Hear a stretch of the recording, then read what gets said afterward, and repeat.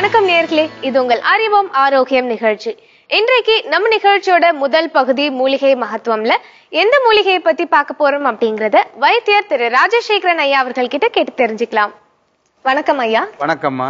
இன்றைக்கு எந்த மூலிகையை பத்தி பார்க்க போறோம் ஐயா? இன்னைக்கு நம்ம பார்க்க போற மூலிகை குங்குலியம். இந்த குங்குலியத்தினுடைய முக்கிய சிறப்பு அப்படின்னு பார்த்தோம்னாக்கா, இந்த குங்குலியத்தினுடைய பிசின், அதாவது இந்த மரத்தினுடைய பிசின் இந்த புகை போடுவதற்கு பயன்படுத்திட்டு வந்திருக்கிறாங்க.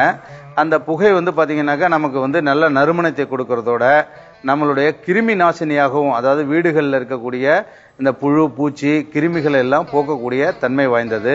இந்த குங்குலியம் அதனுடைய மருத்துவ பயன்கள் அப்படின்னு சொல்லி பார்த்தாக்கா, வெப்பத்தை அடக்கக்கூடியது, சிறுவர்களுக்கு வரக்கூடிய சிறு சிறு ஜுரங்களை போக்கக்கூடிய தன்மை உடையது, நுரையீரல் சம்பந்தப்பட்ட நோய்கள், வயிறு சம்பந்தப்பட்ட நோய்கள், அஜீரண கோளாறுகள், சரும சம்பந்தப்பட்ட நோய்களை போக்கக்கூடிய தன்மை உடையது. அதாவது பசியை தூண்டுவதும், நம்மளுடைய உடல்ல இருக்கக்கூடிய அழற்சிகளை போக்கி சோம்பலை போக்கி நல்ல சுறுசுறுப்பை தரக்கூடிய ஒரு சிறந்த மூலிகையாகும். நரம்புகளுக்கு வலுவூட்டக்கூடியதும், நம்மளுடைய வாத பித்த கப போன்ற அந்த 3 நிலைகளையும் சமநிலையில் வைக்கக்கூடிய ஒரு சிறந்த மூலிகையாகும். வாத வலி, இடுப்பு வலி, கை கால் மூட்டு வலி போன்ற நோய்களை குணப்படுத்தக்கூடிய தன்மை வாய்ந்தது. பெண்களுக்கு வரக்கூடிய பெரும்பாடு என்று சொல்லக்கூடிய நோய்களை போக்கக்கூடிய தன்மை உடையது. வீக்கங்கள், கட்டிகள், கழலைகள் போன்ற சகலவிதமான நோய்களையும் குணப்படுத்தக்கூடிய தன்மை வாய்ந்தது. மேலும் பார்த்தீங்கன்னாக்கா, இந்த குங்குலியம் முக்கியமா நம்மளுடைய உடல்ல பயன்படுத்தக்கூடிய ஒரு முக்கியமான விஷயம் என்ன அப்படின்னு சொல்லி பார்த்தா, நம்மளுடைய இரத்தத்தை சுத்தப்படுத்தக்கூடிய தன்மை இந்த குங்குலிய பிசினுக்கு இருக்கு. அதாவது நம்மளுடைய உடல்ல தாதுக்கள் குறைஞ்சதுனாக்கா, இந்த 7 தாதுக்கள்ல ஒரு தாது குறைந்ததுனாலும் நிறைய பேருக்கு இன்னைக்கு மூட்டு வலி, கை கால் வலி, இந்த பாத எரிச்சல், இந்த காலுக்கு கீழே முட்டிக்கு கீழே ரொம்ப எரிச்சல் வருது அப்படின்னு சொல்லி ரொம்ப கஷ்டப்படுவாங்க. அதே போல இந்த நீரிழிவு நோய் வந்தவர்களுக்கெல்லாம் இந்த கால் பாதத்துல பாத்தீங்கன்னாக்கா ரொம்ப வலி இருக்கும். காலையில படுத்து எழுந்திரிச்சு காலை கீழே ஊனவே முடியாது. அதுபோல அந்த தாதுக்களினுடைய குறைபாடு ஏற்பட்டு அந்த கால் வலி, பாத வலி ஏற்படுறவங்க எல்லாம் இந்த குங்குலிய மூலிகையை பாலில் கலந்து காலை மாலை என்று 2 வேளையும் அருந்துவதன் மூலமாக அவர்களுக்கு அந்த பாத வலி போன்ற நோய்கள்லாம் குணமாயிடும். வாத சம்பந்தப்பட்ட நோய்களும் குணமாயிடும். வயிறு உப்புசம், வயிற்றில் ஏற்படக்கூடிய வாயு தொல்லைகள் அனைத்தும் போய் நல்ல குணமடைவார்கள். இப்போ வாத நீர் என்று சொல்லக்கூடிய அந்த வாத நீர் பாத்தீங்கன்னாக்கா இந்த மூட்டுகள் எல்லாம் போய் சேர்ந்துக்கும். இந்த மூட்டுகள் எல்லாம் அங்கங்க விரலை கூட, கை விரல்களை கூட மடக்க முடியாத அளவுக்கு வலி ஏற்படும். அந்த மாதிரி அந்த வாத நீர் உள்ளவர்கள் இந்த குங்குலிய மூலிகையை தேனில் குழைத்து காலை மாலை என்று 2 வேளையும் சாப்பிட்டுட்டு வந்தாங்கன்னு சொன்னாக்கா, அவர்களுக்கு அந்த மயக்கம், பித்த மயக்கம் போன்ற நோய்கள் அனைத்தும் குணமாயிடும். மூளை நரம்புகள்லாம் நல்ல கிளர்ச்சி ஊட்டக்கூடிய ஒரு சிறந்த மூலிகை. இப்போ சின்ன குழந்தைகளுக்கு பாத்தீங்கன்னாக்கா அடிக்கடி இந்த பேதி கழிச்சல், அதாவது சாப்பிடக்கூடாத உணவெல்லாம் சாப்பிட்டுட்டு இந்த குழந்தைங்களுக்கு பேதி கழிச்சல் வந்துடும். நிறைய பேதி வர்றதுக்கு தான் மருந்து கிடைக்குது, இந்த மூலிகைகள்லாம் இருக்கு. ஆனா பேதியை நிறுத்துறதுக்குங்கிறது ரொம்ப குறைவான மூலிகைகள் தான் இருக்கு. அந்த மாதிரி அந்த பேதி கழிச்சல், நிறைய குழந்தைங்களுக்கு இந்த கடுப்பு சம்பந்தமாக அந்த ரத்தம் கலந்து போகும். சில பேருக்கு பாத்தீங்கன்னா கழிச்சலுடன் சேர்ந்த ரத்தமும் கலந்து போகும். அந்த மாதிரி காலகட்டத்தில் குழந்தைங்களுக்கு வயிற்று வலி ரொம்ப அவஸ்தைப்படுவாங்க. பெரியவங்களுக்கு அந்த மாதிரி கழிச்சல் வந்ததுனாக்கா, டயேரியா போன்ற கழிச்சல்லாம் வந்ததுன்னா வயிற்று வலி எடுத்துக்கும். அவர்களுக்கு பித்தமும் அதிகமாகி நடக்க முடியாத சூழ்நிலைலாம் வந்துடும். அந்த மாதிரி பெரும் கழிச்சல் வருகின்ற காலங்களில் இந்த குங்குலிய மூலிகையுடன் மாம்பருப்பு, மேலும் பாத்தீங்கன்னாக்கா இந்த ஜாதிக்காய் சம அளவு 20 கிராமாக கலந்து கொண்டு மோரிலோ அல்லது நெய்யிலோ கலந்து உட்கொள்வதன் மூலமாக ஒரு 3 அல்லது 5 தினங்களுக்கு சாப்பிட்டாங்கன்னா போதும். அந்த மாதிரி சாப்பிடுவதன் மூலமாக இந்த பெருங்கழிச்சல், வயிறு கடுப்பு போன்ற நோய்கள்லாம் குணமாயிடும். மூலாதார சூடு என்று சொல்லக்கூடிய அந்த மூல நோய்கள், பௌத்திரம் சம்பந்தப்பட்ட நோய்கள் அனைத்தும் குணமாயிடும். மலச்சிக்கல்களை தீர்ப்பதற்கு இது ஒரு சிறந்த மூலிகையாக பயன்படும். இப்ப இந்த பெண்களுக்கு வரக்கூடிய உஷ்ண சம்பந்தமான நோய் என்று சொல்லக்கூடிய வெட்டை நோய், அதாவது இந்த மேக வெட்டை என்று சொல்வார்கள். அந்த மேக வெட்டை, வெள்ளைப்படுதல் போன்ற பிரச்சனை இருக்கிறவங்க எங்கேயும் போய் எந்த மருந்து சாப்பிட்டாலும் நிறைய பேருக்கு தீராது. அது பாத்தீங்கன்னா கொஞ்ச நாள் ஆச்சுன்னா அது வேற வேற கலர்ல வரும், துர்நாற்றம் வீசும். அவர்களுக்கு அந்த புண்ணெல்லாம் வந்து ரொம்ப அவஸ்தைப்படுவாங்க நடக்க முடியாம.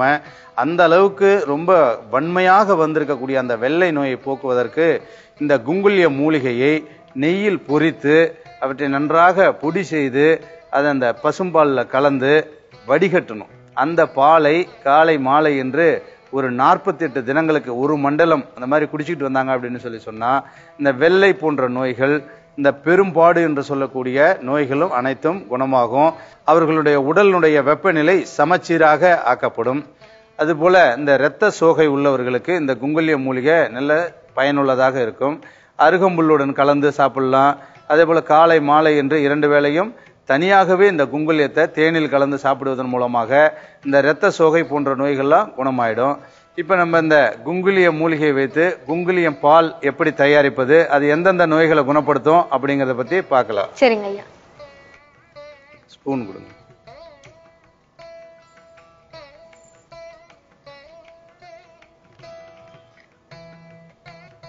ஒரு அரை ஸ்பூன் குங்குலியத்தை நம்ம பொடி செய்து வைத்திருக்கிறோம்.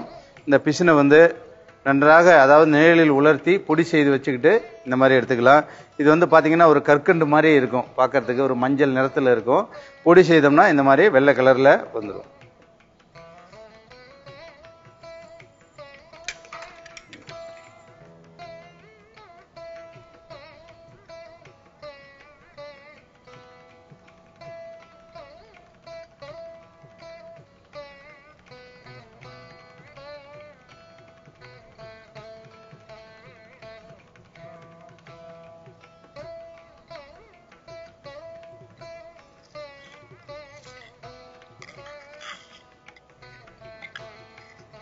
இந்த குங்குலியத்தினுடைய மருத்துவம் பாகம் அப்படின்னு சொல்லி பார்த்தாக்கா இதுல உள்ள இந்த பிசின் மட்டும்தான் நமக்கு மருத்துவ குணமா வாய்ந்தது.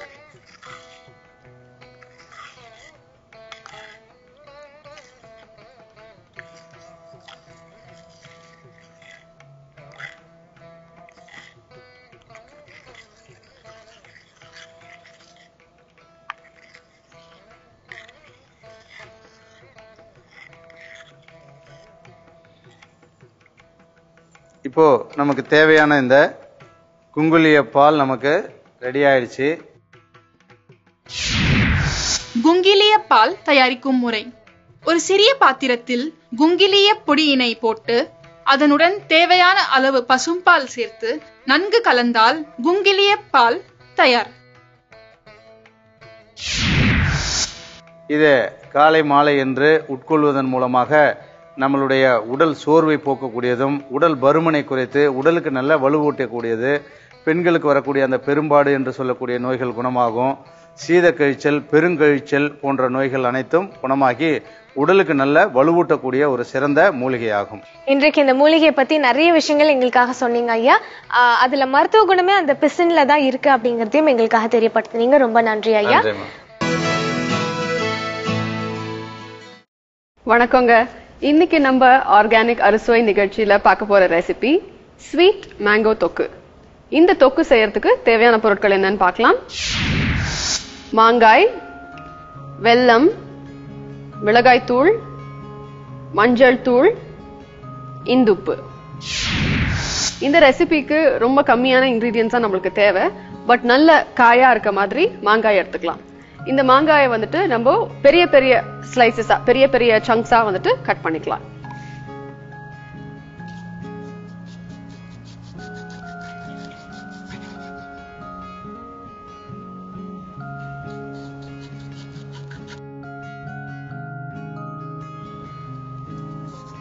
இந்த மாதிரி கட் பண்ணிட்டு இந்த அளவுக்கு பெரிய பீசஸா போட்டுக்கலாம்.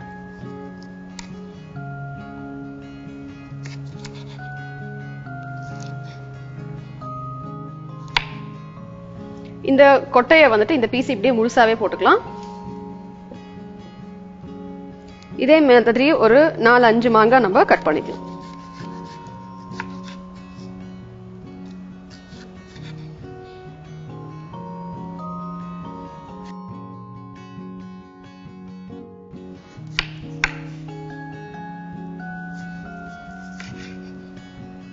இந்த மாதிரி ஒரு ஓபன் கடாய் எடுத்துக்கலாம்.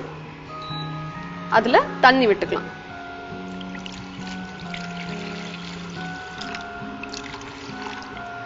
இந்த மாங்காய ஒரு பாதி வாகு வரைக்கும் நம்ம வேக வைக்கிறதுக்கு இப்போ தண்ணி எடுத்துட்டோம்.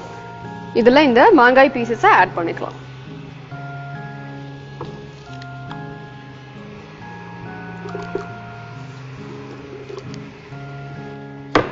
இது கூட கொஞ்சமா மிளகாய் தூள்,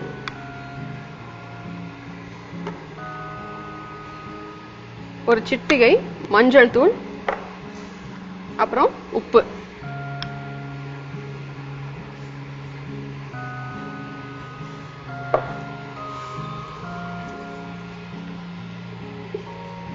இது நல்லா கொதி வரட்டும். அதுக்குள்ள வேற ஒரு பாத்திரத்துல நம்ம வெல்லத்தை நல்லா இடிச்சு கரைச்சு வச்சுக்கலாம். இது பாகு பண்ண வேண்டியதில்ல, கரைச்சு மட்டும் வச்சுக்கலாம்.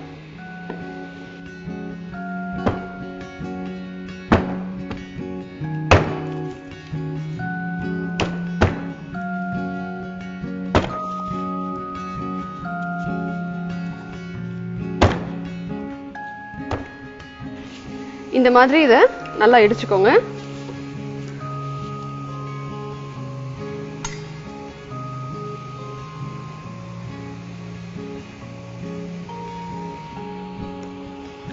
இது கூடயும் கொஞ்சம் தண்ணி ஊத்தி நல்லா கரைச்சுக்கலாம்.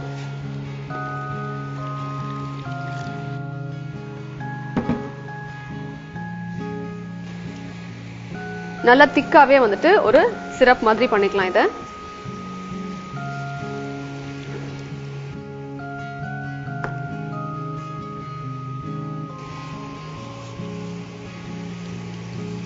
நம்ம மாங்காய் கொஞ்சம் சாஃப்ட் ஆகணும், அது வரைக்கும் நல்லா கொதிக்க விடலாம்.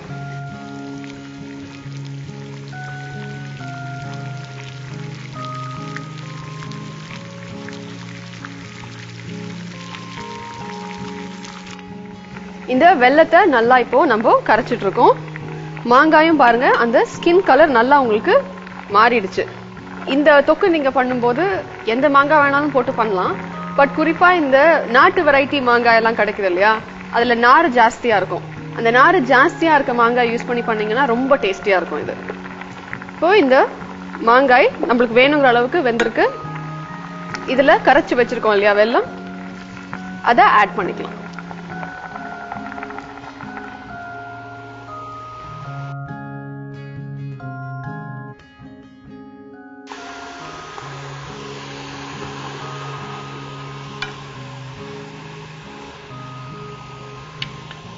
இப்போ இந்த மாங்காய் நல்லா கொதி வந்து உங்களுக்கு இது நல்லா சிறப்பியா திக்கா வரணும். அது வரைக்கும் இத ஓரளவுக்கு நம்ம சிம்லயே வச்சு நல்லா கொதிக்க விடலாம்.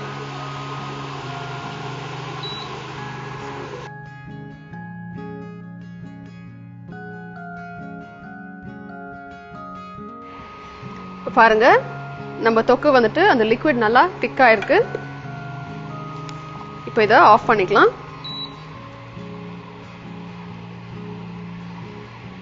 இந்த திக்னஸ் வந்துட்டு as usual நீங்க பதம் பார்க்கும்போது இந்த மாதிரி ஒரு கரண்டில அந்த சிரப்பை எடுத்துக்கோங்க.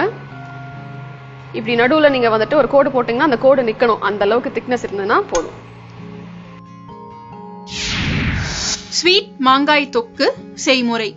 மாங்காயை சற்று பெரிதான துண்டுகளாக நறுக்கிக் கொள்ளவும். ஒரு வாணலியில் தேவையான அளவு தண்ணீர் விட்டு அதில் மாங்காய் துண்டுகள், மிளகாய் தூள், மஞ்சள் தூள் மற்றும் இந்துப்பு போட்டு நன்கு வேகவிடவும். வெல்லத்தை பொடி செய்து அதனுடன் தண்ணீர் சேர்த்து நன்கு கரைத்து அதனை ஏற்கனவே வெந்து கொண்டிருக்கும் மாங்காயுடன் சேர்த்து லேசான சூட்டில் கொதிக்க விடவும். பின் கெட்டியான பதத்தில் இறக்கினால் ஸ்வீட் மாங்காய் தொக்கு தயார். இப்ப நம்ம இந்த சிரப்பை வந்துட்டு இப்படியே இந்த மாங்காயோட நல்லா ஊறட்டும். ஒரு 5 to 10 மணி நேரம் எவ்வளவு ஊறுதோ அந்த அளவுக்கு வந்துட்டு உங்களுக்கு இந்த சிரப் நல்லா மாங்காய்க்குள்ள இறங்கும். இறங்கும் போதுதான் உங்களுக்கு வந்துட்டு அந்த இனிப்பு, காரம், புளிப்பு இதெல்லாம் கலந்து ரொம்ப சுவையா இருக்கும்.